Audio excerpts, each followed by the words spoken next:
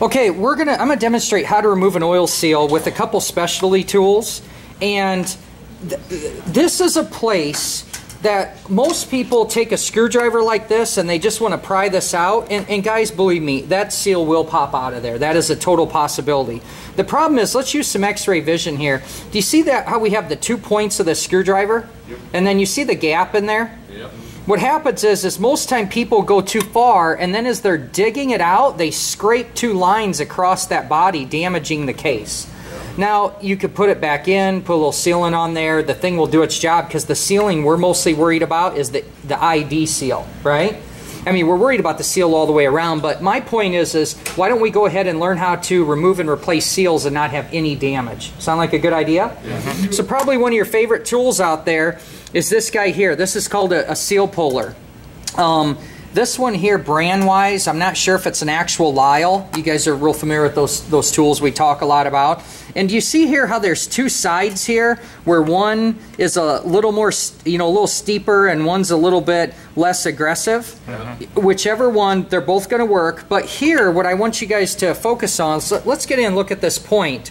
We've got that same issue, but it's really, really sharp. Do you think this thing digs in pretty good?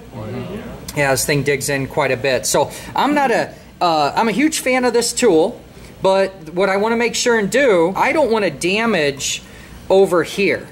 Does that make sense? Yeah. And the same thing with the screwdriver. If I'm going here, now I'm going to tell you, in this situation, this screwdriver would be way easier to use. But I want you to think about a couple of different things we could do.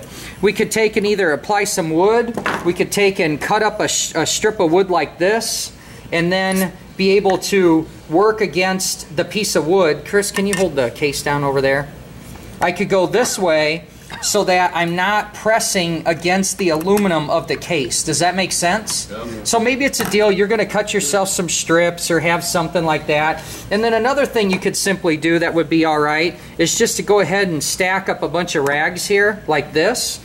And this is where we could use our seal puller. I do not want to be so deep that I'm going to scratch. So what I want to try and encourage you all to do is that when you use this tool, I'm going to ruin the seal no matter what. Just stick it in, and right now, I'm not deep enough. Do you see how I'm only coming across the lip with the spring? Yep. So I'm just going to move it in a little bit. And what I'm trying to do is get behind up into the metal part, right? And then I'm going to go ahead and pop it out. Okay, so you can see here that I was able to get that seal out. Look in here, there's no damage.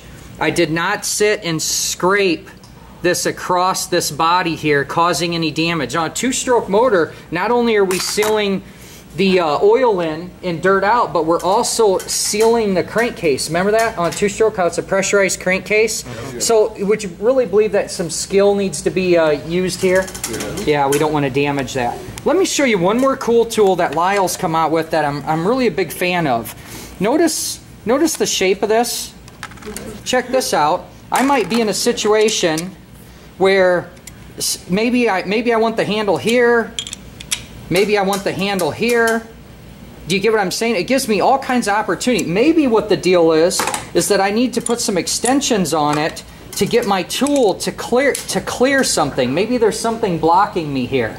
Does that make sense? So that I could go ahead and use that tool. This is pretty slick that Lyle came out with to really get into some closed applications. I'm hearing that I think guys use this a lot on, or I should say technicians use this on doing like main seals in a car where you're really blocked by like a transmission case and you have very limited work to room. This allows lots of flexibility. This big old stationary handle does not allow me to choose what angle to put it at. Okay, so I think this was like 13 bucks or something, really inexpensive.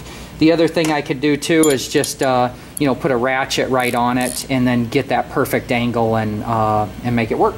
So that's a cool tool.